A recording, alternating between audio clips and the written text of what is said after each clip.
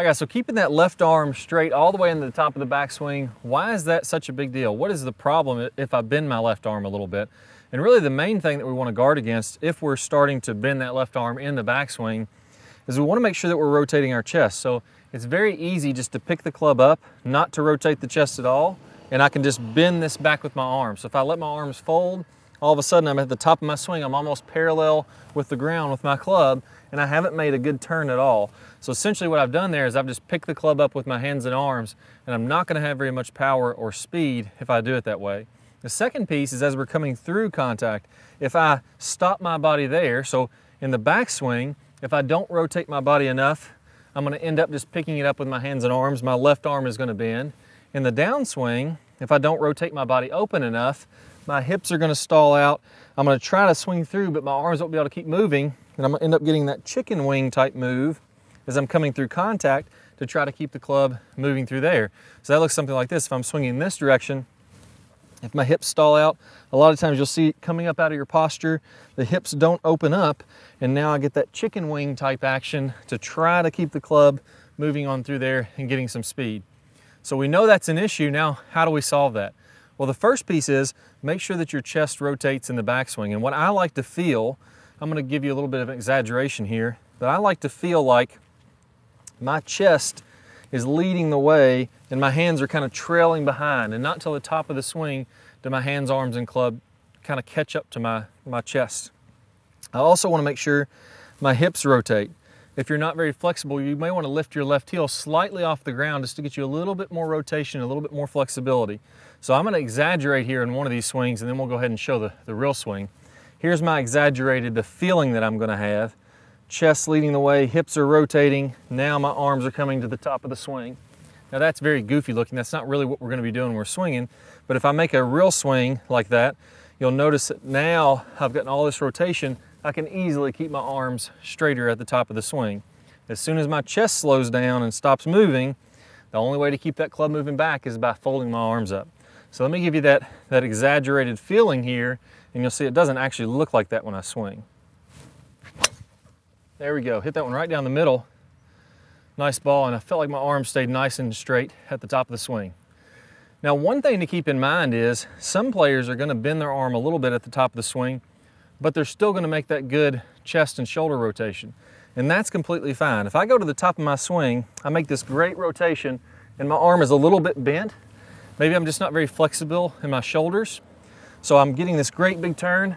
Everything looks great there, but my arm's a little bit bent at the top. Absolutely nothing wrong with that. We just need to guard against picking it up with the arms and not rotating the chest. The main goal is what we call the power turn in the top speed golf system, which is getting that good turn with your core. That's going to allow you to get that great swing speed, whether the arm is a little bit bent or it's not a little bit bent. So the left arm really isn't the culprit. That's just a byproduct of your turn. Same thing in the downswing. As I come through the ball, I want to make sure that my hips are rotating open. As I come through contact, this is another piece of the top speed golf system, what we call the straight line release. If I can imagine that I have a ball, let's say about 4 feet in front of this ball that I'm hitting, and it's going down my target line. What I want to feel like here is that my hips, my belt buckle, it's facing toward the ball. At contact, my shoulders are actually going to be, or my chest is actually going to be pointing slightly toward that ball. PGA Tour average is about 20 to 30 degrees open with your rib cage, or what's called your thorax. So as this comes to contact, my rib cage is actually, if I remove my left arm, my rib cage is actually pointing up here also. And then my club is the last one to go. So if I open up my hips, my shoulders are wanting to open up, my club's lagging behind. Well, now I can release this club out in front and look at my left arm. It's very easy to keep this straight. Let's do the opposite now. If I keep everything pointing toward this golf ball, my hips, my shoulders, my rib cage, everything's pointing to the ball. If I want to keep that club moving forward, the only way to get it to move forward is to bend that left arm up. And that's why we see a lot of chicken wing motions there too. So the culprit, again, the culprit isn't the left arm. The culprit is your rotation coming through the ball. So do a couple practice swings for me. I want you to pause at what we call the straight line release, which would be right after impact. Now my hips, my shoulders, chest, arms, everything's pointing to that ball in front. And if that's my release point, that chicken wing is going to go away because my body's going to be open enough. Let's go ahead and give that a whirl.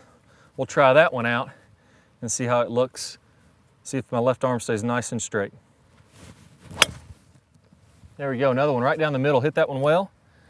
So put those pieces together. Number one, do about 30 reps or so, getting that good rotation with your chest in the backswing. Feel like your arms are nice and wide as you're doing that. If my shoulders stop, my arms are going to fold. If my shoulders keep on going, my arm is going to stay straight. So the chest leads the way.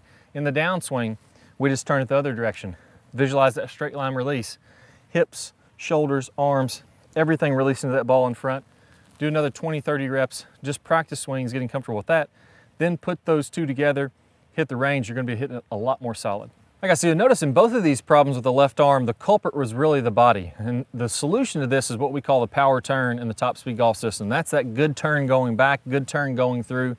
If you'd like to build on that, I got an awesome bonus video for you. I'm going to play a preview of that here in a second. Go ahead and click the card up on your screen or down below in the description. You're going to get instant access to that. I tell you, you're going to make a bigger turn, the speed's going to come easier, and golf's going to be a lot more fun. Let's go ahead and get started. With the correct technique, we can all hit it with really good distance without a lot of muscular effort. And it all starts out, the very first thing you have to do is get a good powerful turn to load up the body. And it's not only in golf, but in all sports we have to rotate the body. At least 90 degrees with the shoulders as you swing to the top. Preferably, we can go even a little bit past 90 to really get loaded up. That's going to allow us to have a lot of power. So we don't just have to look at golf for this. Let's actually look at other sports. They're rotating their body, then they're coming forward. So we have to get that load. We have to get this big shoulder turn to be able to create power in the golf swing. So in this series of videos, I'm going to show you exactly how to do that. That's one of the first keys to getting power, and we're all going to get at least a 90-degree turn, if not more than that. I think you'll be surprised at what you can do. So let's go ahead and get started with the next series of videos, and I'm going to show you how to get this big, powerful turn. All right, guys, so before we go, let's take a look at this in action with some of the top pros. Now here we're looking at Adam Scott, and you're going to see as he rotates to the top, good full shoulder turn. This is pretty typical of what I see with the top pros, a little past 90. Those guys are working on their flexibility, so sometimes they can get to 100 or even 110 degrees.